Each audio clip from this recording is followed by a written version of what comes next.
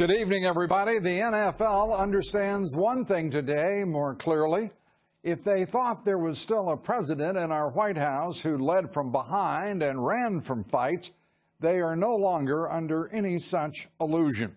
This president means exactly what he says, and he won't tolerate disrespect for our anthem and our flag. I wasn't preoccupied with the NFL. I was ashamed of what was taking place because, to me, that was a very important moment. I don't think you can disrespect our country, our flag, our national anthem.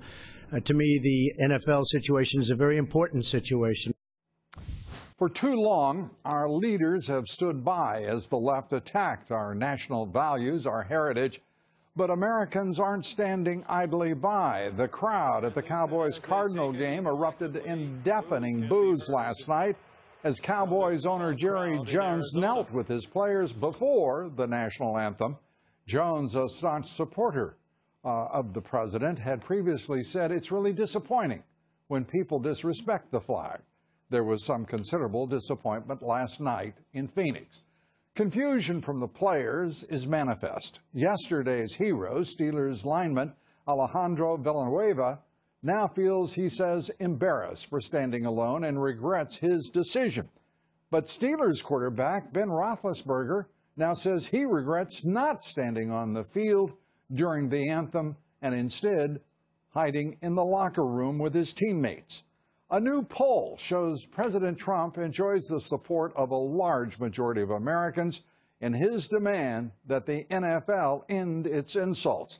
A Reuters survey finds 58% agreed that professional athletes should be required to stand during the national anthem.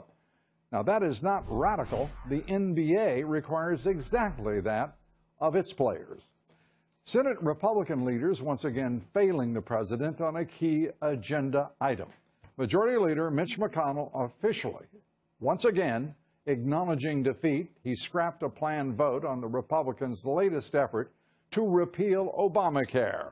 The president's focus now turns to tax reform. Tomorrow he travels to Indiana to deliver a speech at the state fairgrounds there to get momentum behind tax reform. My first guest tonight says the Republican Party needs to work on health care despite the failure in the Senate.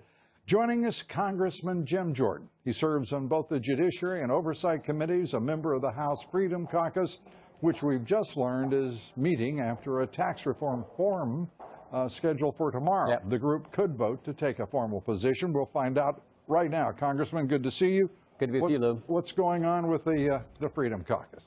Well, you know, look, we did an op-ed last week, and we said sort of three key principles. Will the bill actually cut taxes? Will it simplify the tax code? And on the corporate side, will it create a tax code that's conducive to producing economic growth? And specifically, we want to know the answers to a couple key questions. What's the corporate rate? What's the small business rate? What's the repatriation rate? And on the personal side, how many brackets are they going to be, and what are rates for families? So if we get the answers to those questions tomorrow at this retreat, then hopefully we're moving in the right direction, and we're going to get this done for the American people. But we're going to wait and see what happens tomorrow at the retreat. At the retreat, but the president will be going to Indiana to lay it out. Will it be his rates or will it be Ryan's rates? Will it be a so-called better way agenda, the speaker's nonsense? At what point will there be leadership within the House, within your conference, that will support and drive the agenda of this president? Well, the president has been great on this issue. He's been talking about a 15% rate. He's talking about letting families keep more of their money. He's not talking about this revenue-neutral framework, which too many folks here in Congress want to talk about. Never forget, Lou, revenue-neutral is a Washington way of saying we're going to keep the tax burden the same. We're just going to shift around who pays what. And under that scenario, what always happens is big corporate interests do fine, but middle-class families get the shaft. So we're not interested in that. Since when did we say letting people keep more of their money was somehow a cost to the government? So let's forget the revenue neutral. The president hasn't been locked into revenue neutral. He's been locked into letting people keep their money and creating a tax code that produces growth. That's what we're pushing for. That's what we think we're going to get tomorrow, but we're going to wait and see. Well, Secretary Mnuchin has been talking about paying for it with 3% plus growth. He's been talking in very serious terms. The president himself wants the biggest tax cut in American history. Yep. That's going to be a tall order. It's all a tall order with this Republican-led Congress and Republican-led Senate. But it shouldn't be. This is what frustrates me, what frustrates you, what certainly frustrates the American people is this job is pretty basic. What did we tell the American people we're going to do? What did they elect us to do? Let's do that. We certainly told them we were going to cut their taxes. We told them we were going to repeal Obamacare. We told them we were going to build a border security wall. Let's just focus on getting those things done. Unfortunately, the health care debate didn't go the way we wanted so far. I still think there's a chance to do that down the road. But let's get tax cuts right. Let's get tax reform right, because that's what we told the American people we were going to do. One of the most difficult, problematic issues, of course, the wall, which the president promised throughout the campaign. Yeah. Ryan, the speaker, the greatest opponent of that wall. He has blocked it in every way possible. The president has promised tax reform. Now it is his issue. The president signed on to what you guys had voted for 7.5 years, repeal of Obamacare, and today, again, Mitch McConnell has failed the president and failed the party.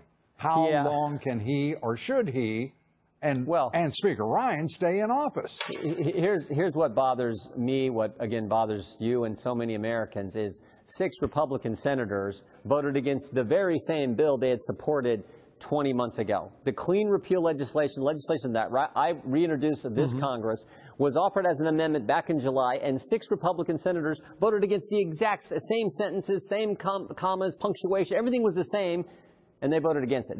That's what drives voters crazy. So that's the frustrating part, and I think part of that frustration is going to play out tonight in Alabama. I think Roy Moore is likely going to be the next United States Senator from that great state. And I think that's some of the frustration that people have had with what's going on here in Washington, what has failed to happen here in Washington, namely doing what we told them we were going to do. Yeah, the fact of the matter is, a McConnell, a Ryan, they look like troglodytes that somehow have survived eons. And they have, if you will, been Darwined out, but just they in the conference don't realize it. Well, I mean, think about in the last few years. We had Dave Bratt beat Eric Henner in a primary. We had a group formed here on Capitol Hill called the Freedom Caucus. Yep. We had a sitting speaker step down midterm. We had Donald Trump get elected president. And as I said, I think it's likely that Roy Moore is going to be the next senator from Alabama. If that's not sending a message to the establishment, I don't know what does. So let's get focused on what the people sent us here to do last November. All of that, I think, would be consonant if you're poster boy for K Street weren't your speaker. That would probably convince people that there was serious change at work within the conference and real opportunity for the president's leadership to be followed. I suppose I'm being optimistic about that. What do you think, Congressman? Well, you know, again, our job is pretty basic. We make this too complicated. Right. What did we tell the people we were going to do? Let's get that done. They expect us to cut their taxes. Does the Speaker understand that? I think so, and again, we're going to see tomorrow. We've been pushing. I mean, look, we stopped the border adjustment tax that they wanted to put in. We've held up the budget until we see what's going to be in this tax plan tomorrow. That's all moving in the right direction. So let's get it, those numbers that we've asked for, those rates that we've talked about.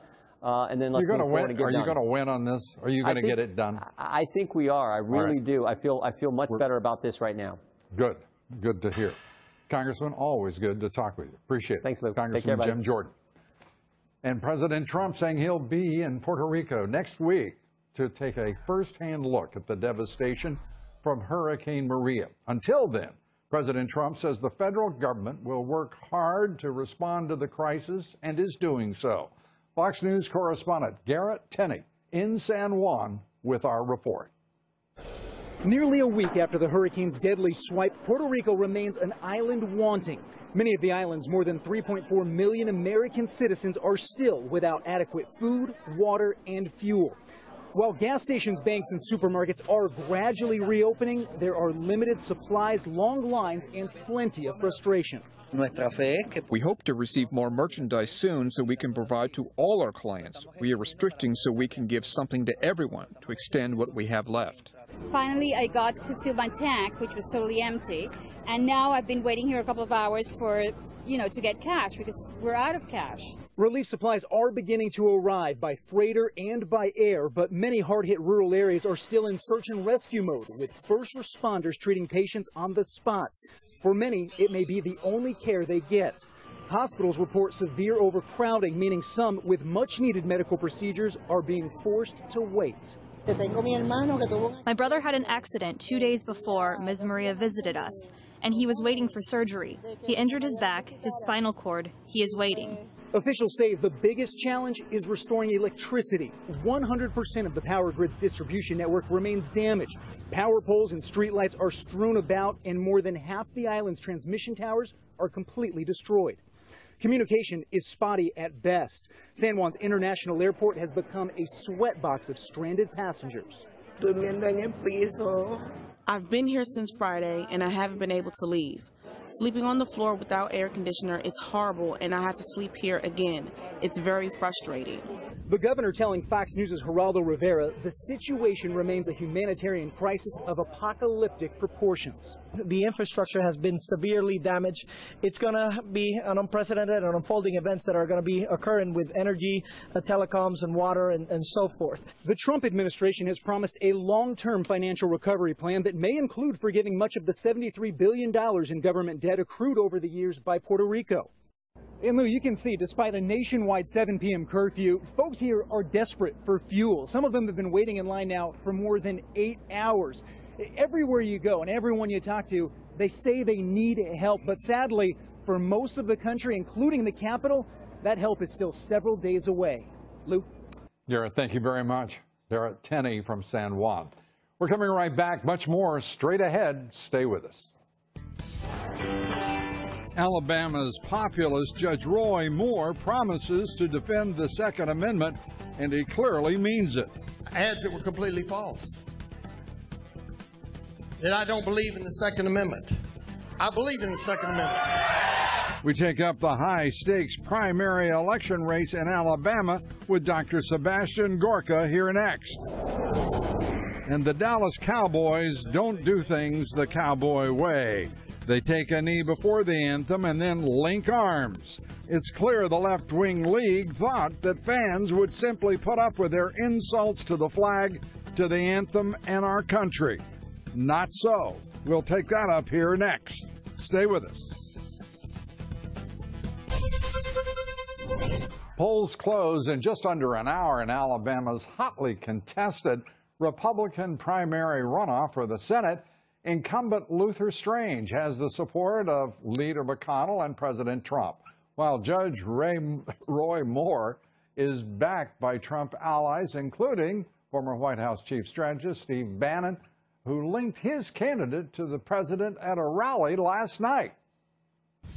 A vote for Judge Roy Moore is a vote for Donald J. Trump.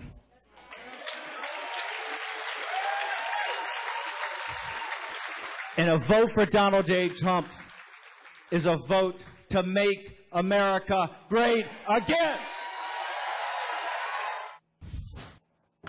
Banning on the hustings and that race, very interesting indeed. We're joined now by Dr. Sebastian Gorka, Chief Strategist for the Make America Great Again Coalition, former Deputy Assistant to President Trump, and a supporter of Judge Roy Moore. Great to have you with us, Dr. Gorka. It's great to see you. The race itself, the last polls that we've looked at show a double-digit lead for the judge. Is that lead going to hold up in your judgment? I think Judge Moore's going to win. It may not be double digits, but when I went down to Alabama at the beginning of the week, the crowd was unequivocal. There's one person who represents the president's agenda, and it is not Luther Strange, it is Judge Moore. So I expect Alabama to do what America did on November the 8th and choose the anti-establishment candidate, and that is Judge Moore, Lou. Judge Moore is really more than an anti-establishment candidate. He is a committed to President Trump, his policies, as well as being anti-establishment, right? Absolutely, absolutely. And that's why you heard that very important sentence in the president's speech 2 nights ago. It was a very peculiar endorsement of Luther Strange, because halfway through the so-called endorsement, the president said, you know what? I may have chosen the wrong guy, and if Judge Moore wins, I'm going to support him to the hilt. So I think the president's instincts are kicking in. I think, the Mitch McConnell favored candidate, they've spent more than $10 million on Luther Strange, his former lobbyist. So, the judge is a MAGA candidate, a Make America Great Again, whether it's the Second Amendment, right, whether it's rule of law, whether it's draining the swamp, the judge is the man. The attack on him, of course, I mean, there have been many and vicious attacks as well in this race, but the attack that has been most, I think, problematic in terms of the response is, can he beat the Democrat as readily as many have suggested, including the president, Luther Strange could?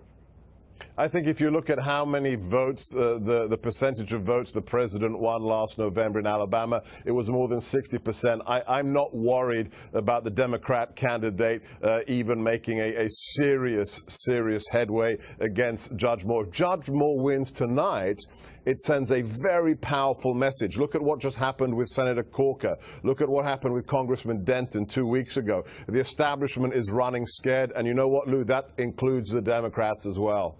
Well, it is, as you say, these developments are starting to pick up, and tonight we'll know soon how it has unfolded. I want to turn to, as well, North Korea. The president is confronted with terrible choices, as you know better than almost anyone. And at this juncture, what do you think is the likely result? I'd like to say something very clear to your viewers. This is a very important show that you chair. I only left the White House a few weeks ago, and I was in the Oval Office with the president once, just the two of us, and this issue came up, and the president explicitly said to me, I have no intention and no desire to go to war over the Korean Peninsula. So that's fact number one. But if you listen to his words from the UN General Assembly, if you listen to the words of his Secretary of Defense, Jim Mattis, this president is not going to equivocate. There'll be no leading from behind. If North Korea threatens and endangers our territory or our citizens, this president will take action. He doesn't want to, but he will defend this great nation, and that's all that the American people need to know. And it's so extraordinary to look back to the Clinton administration, the Bush administration, the Obama administration, the passivity exhibited by all three presidents when it comes to the threat in the development of nuclear weapons and ballistic missiles on the part of North Korea. Not just North Korea. Not just North Korea. Lou, this is this facilitation includes Iran. And what lessons is Iran drawing from what's happened in the last 16, 17 years? They want to get the bomb. They're not in it for nuclear energy. This is one of the richest oil nations in the world. But a very clear message has to be sent to Pyongyang. And the president has, with his initial courting of President Xi Jinping, correctly identified the linchpin, it seems to me, in this crisis, and that is the state that made it possible for North Korea to develop the bomb to this extent and to apply the technology. The technologies in both instances are Chinese. The monster that is Kim Jong-un was created by China. Absolutely. This is a Stalinist regime, more Stalinist than the Soviet Union ever was. It's built around a personality cult. It has people that are starving every day. But at the end of it all, it's just a satrapy. It's just a client state of China. And the fact that they came on to the UN Security Council, thanks to Ambassador Haley's work for that sanctions package, that they've agreed with us to cut off access to banking for North Korea, that is a massive step. So anybody who doubts the seriousness of this administration just has to look at what they've achieved in recent weeks. But it is up to China and Pyongyang to de-escalate. Yeah. I think that as we conclude here, it's great to have you with us. I think that there has been a sea change in expectations of what this administration is faced with and what it may, even so reluctantly, have to do to respond to North Korea's threats. Dr. Sebastian Gorka, great to have you with us. Good luck tonight. Thank you. God bless. Thank you, Lou. Take care. Be sure to vote in tonight's poll. Do you believe the NFL will do what the president and American people expect of everyone and demand NFL players stand for the national anthem? We'd like to hear from you. Cast your vote on Twitter at Lou Dobbs. Follow me on Twitter at Lou Dobbs, like me on Facebook, and follow me on Instagram at Lou Dobbs Tonight. Wall Street, stocks closed mixed. The Dow down 12 points, the S&P up fraction, the Nasdaq up 10 points. Volume on the big board, 3 billion shares. Equifax CEO Richard Smith officially retired, but he's walking away with an $18 million pension. Sales of single-family homes unexpectedly fell 3.4% last month to an 8-month low. That because of the hurricanes that hit both Florida and Texas. A reminder, listen to my reports 3 times a day, coast to coast, on the Salem Radio Network. Up next, President Trump demands the NFL stop insulting America. I think it's a very important thing for the NFL to not allow people to kneel during the playing of our national anthem, to respect our country and to respect our flag. The president's leadership, his integrity, the subject of my commentary, coming up here next. Stay with us. We'll be right back. A lot more straight ahead. The national left-wing media keeps referring to the NFL players' various ways of disrespecting our national anthem, our flag, and the president's condemnation of their insults as a controversy. Let me be clear. There's no controversy here. The NFL's management, nearly all of its owners, and many of the players are simply dead wrong, and their conduct is outrageous. Their rationalization of their conduct only adds to the outrage. As I said here last night, this is no petty dispute between the leftist league and President Trump and the majority of the fans who support the president. This is no mere difference of opinion about the First Amendment. The president decided to defend the nation and our values, among which is honoring our flag and all it represents. The NFL, filled with hubris and contempt for its fans and the nation, at least they cherish, has the gall to call the president divisive, when the responsibility for division is surely that of the leftist league and its players. Some, particularly in the left-wing media, have already played the race card, as the left always does when it is desperate. Desperate moments produces the race card, and this is such a moment for the left, never dreaming President Trump would call them out. For too long, patriotic Americans have been forced to watch as president after president took a knee before the national left-wing media entertainment complex. It's waged an all-out war on America's heritage and our values, and gotten away with it to this point. In movies, in television, in commercials, as parents, particularly fathers, are portrayed as morons, as normal families are mocked, as right to life is ridiculed, as individual dignity and decency and family values are trampled by Hollywood, and yes, now the NFL. The NFL fully expected it could crudely insult every American and our symbols of strength, insult our heritage and our values, and the left-wing media laughed as they did so. That is, until President Trump was elected on the simple idea that being a citizen means more than being a consumer, that the people must actually govern, that corporate America and special interests will not rule this great nation.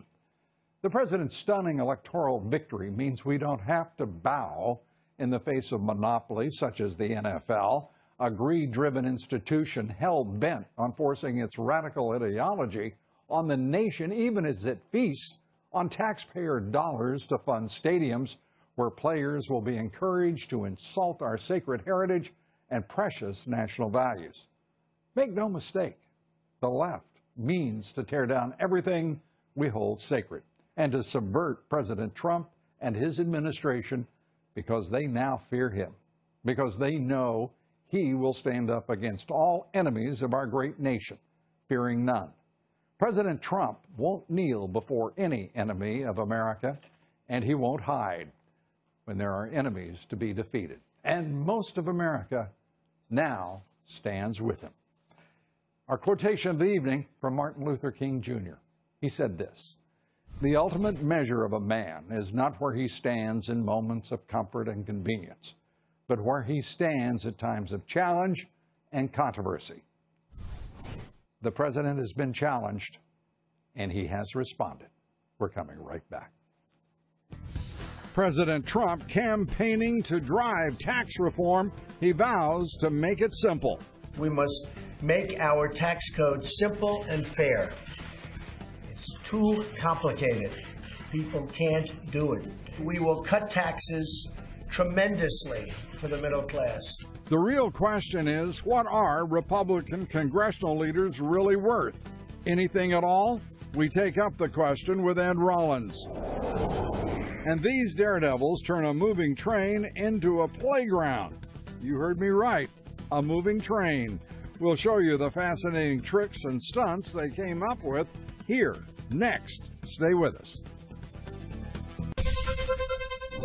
House Judiciary Committee Chairman Bob Goodlatte and committee Republicans renewing their call for a second special counsel, this one to investigate a number of issues outside the scope of Mueller's probe. Congressman Goodlatte says it'll be a critical investigation of the Obama administration, including the actions of Loretta Lynch, James Comey, Hillary Clinton. Joining me now, Ed Rollins. He served in 3 presidential administrations, chief political advisor to the House Republican leadership, the dean himself. Let's just go after it right now. I mean, Mitch McConnell fails again. Adios, ditch Mitch. Well, I think the members themselves have to decide, are you going to have an ineffective leader who basically is not an asset anymore? You know, obviously they get to make that choice. President doesn't get to make that choice. Well, an outright liability? Well, he is a liability, and I think at the end of the day, I don't know whether he's tired, I don't know whether he's ineffective or what the drill is, but it's not working. And I think the reality you've had 2 or 3 shots at this thing, it's the same bill. It was, as Jim Jordan said, same bill 6 members voted for a couple of years ago. I mean, it's pitiful. And the Republican Party is either going to go down to defeat in 2018 or they're going to win. Well, the truth and if they follow these ineffective... As I said, watch a guy like Jim Jordan, who's just not only an incredible leader, but an incredible man, a national wrestling champion, Olympic caliber, who served his country well.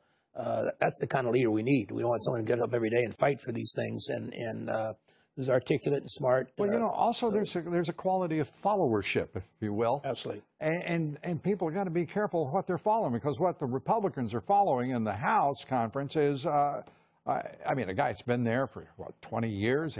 He's never done anything. Mitch McConnell, the same story, except he's been there 30-some-odd years. I can tell you that the rules of the Senate are so confusing, and I'm someone who studied this. So let's just get down to where we're going to get a leader that's going to go in there and a majority rules. Got 51 votes, get 51 McConnell votes. Hasn't got the sense, the judgment, or the decency to do that. Well, he wants to be about all the techniques of the past. But it's not working. I can tell you what, it's not working. Character is fate, and his character is very much in question. Let's turn to the president, Alabama. Judge Roy Moore and Luther Strange. Who's going to win it? Judge Roy Moore is going to have a big victory tonight. Every conservative leader in the country, including my PAC, we've endorsed them. He's been leading well, and the turnout is indicating that the places where his people are, they're turning out in great numbers. And what I think the president's going to find is a populist president who basically did not endorse the populist candidate. But I think it's going to be more on McConnell at the end of the day in the chamber than it is going to be on the president. I think that the president did something in his speech last Friday.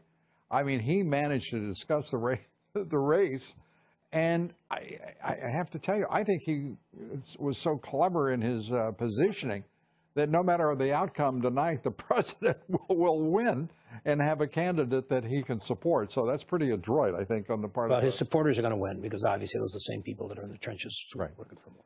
Very quickly, the president versus the NFL leadership.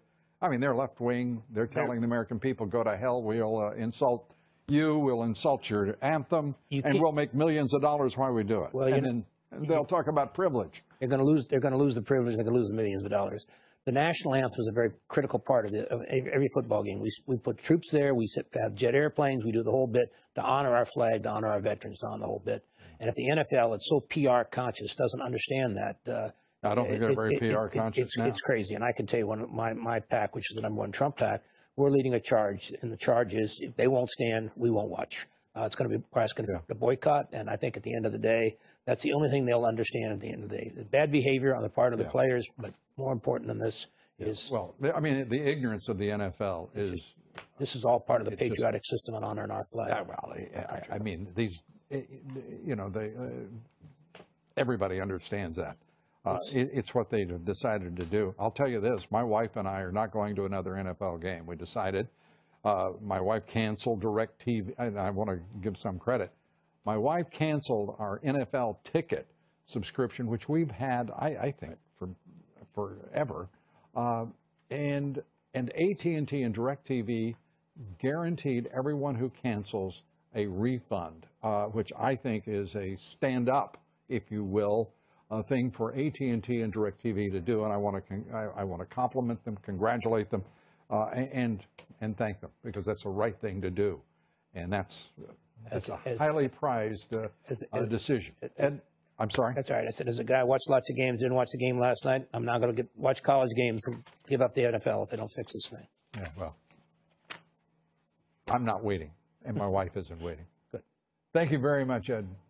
Please roll the video. These adrenaline junkies turn a train into an extreme sports playground, filling cars with water, using a Russian swing to backflip, dive, and free run.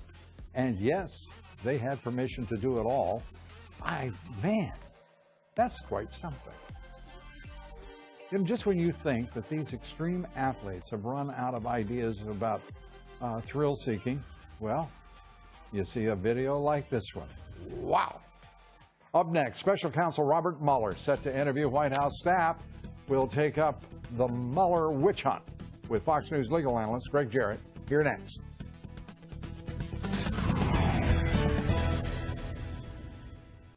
Joining us tonight, Fox News legal analyst Greg Jarrett. Greg, great to have you here. Great to be here, Lou. Let's start with this quote-unquote controversy in the minds of the left-wing national media.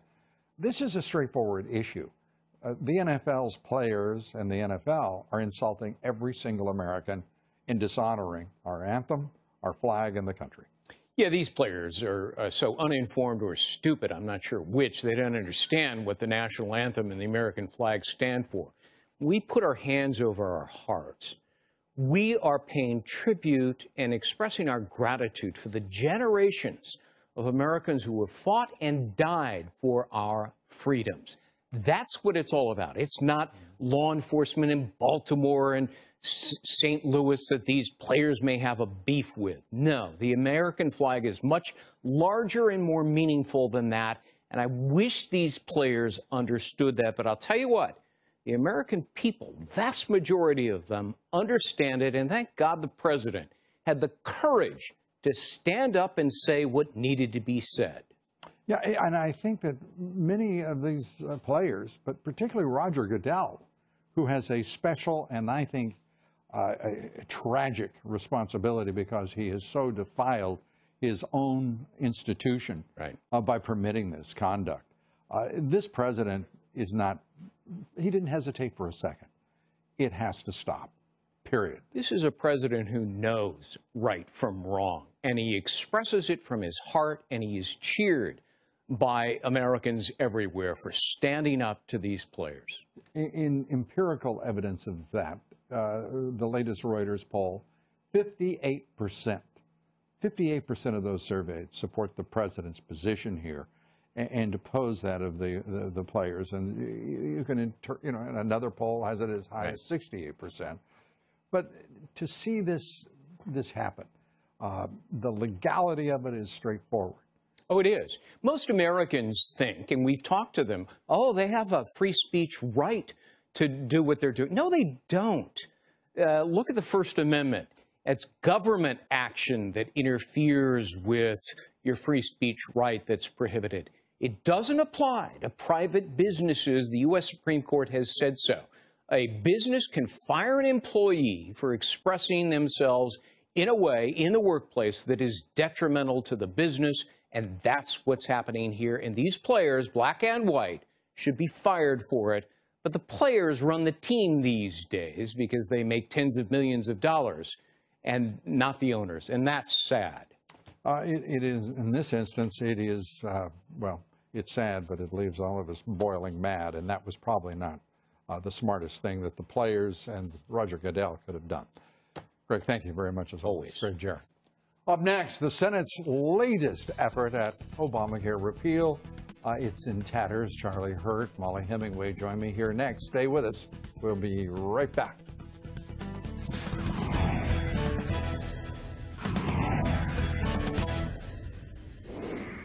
Last night we asked you in our online poll, is it time for the NFL to replace its gutless commissioner with someone who will stand up for American values? Only 96% of you believe that would be the appropriate thing to do. Joining me now, Molly Hemingway, senior editor for The Federalist, Washington Times opinion editor Charlie Hurt, both Fox News contributors, and great to have you with us. Molly, the president is winning the day, whether it is in the earlier polls, 68%, Reuters, 58% Americans are siding with this president against the NFL and their insult to all Americans.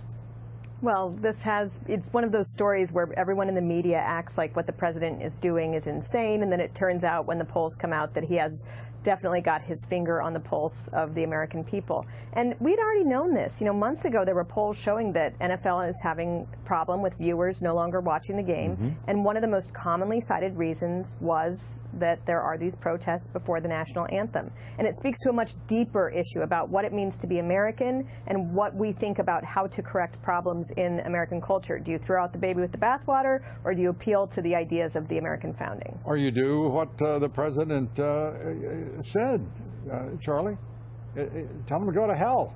This is, in point of fact, unacceptable behavior on the part of any citizen. And what are they thinking about? And end it now. Yeah. And you know, it's interesting because I can guarantee you that Donald Trump didn't look at a single poll when he made his decision to. Yeah, he wasn't triangulating this, was he? No, he was not, and he was not, you know, briefed by advisors and slick people that are telling, you know, let's bank shot this and do that or anything. He just went out there and it is a, you know, it's an emotional issue, and he is kind of our cheerleader in chief.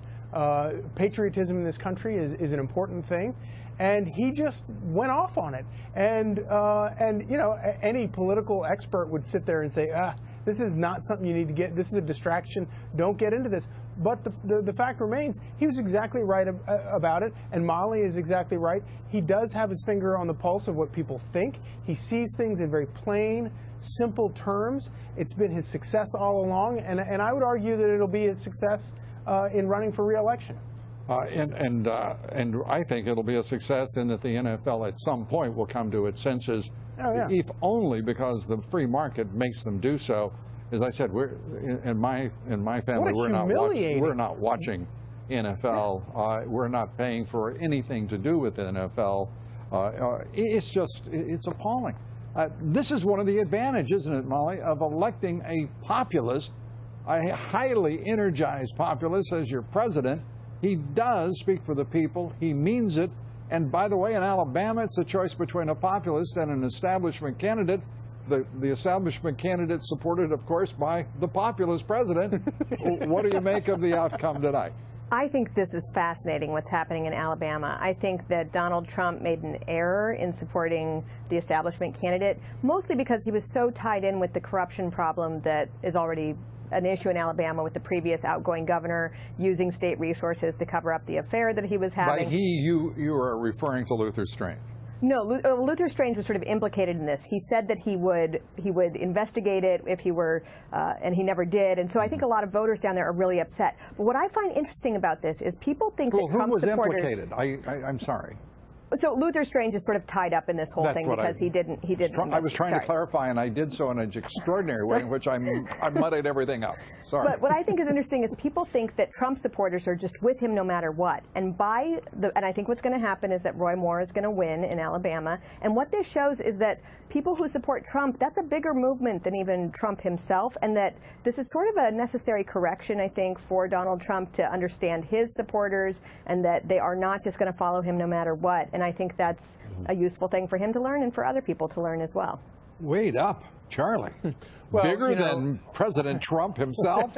Come on now. Those people who are coming out to support Roy Moore are the same. Many of them are the same people that supported Donald Trump, and they're supporting Roy Moore for the same reason they supported Donald Trump. Right. So we're in this interesting sort of situation right now, and I'm not saying that this was a calculation or anything like that, because I don't believe it was, but we're sitting here looking at a situation where no matter which of these men wins, it's a win for Donald Trump. Yeah, I couldn't agree more. Molly, let's turn, if we can, to another failure by Mitch McConnell. Does he survive this? Should he survive this? And who should replace him immediately? Well, it's a disappointing failure that Republicans, who have promised for so long that if we gave them power, they would take care of the problems of Obamacare, have once again failed to do it. I do think he has a very slim majority there. There's not a lot that Mitch McConnell can deal with, but the Republican Senate in general needs to understand that if they don't accomplish this signature policy goal that they have been talking about for so long, there will be repercussions, even if it's people not showing up to support them in a year from now. Yeah, it's basically well, it's a done deal. There won't even be a vote. McConnell will be limping off of Capitol Hill. You get the last word on this, Charlie. Well, and the sad thing about it is this is the sort of thing where Mitch McConnell is at his smartest. He's supposed to be able to navigate these things behind closed doors brilliantly, and it's a real disappointment to sit here and see yet another failure. Well, and on we go. We'll find out more soon. Charlie Hurd, thank you very much. Molly Hemingway, thank you so much. Good night. Thanks for being with us.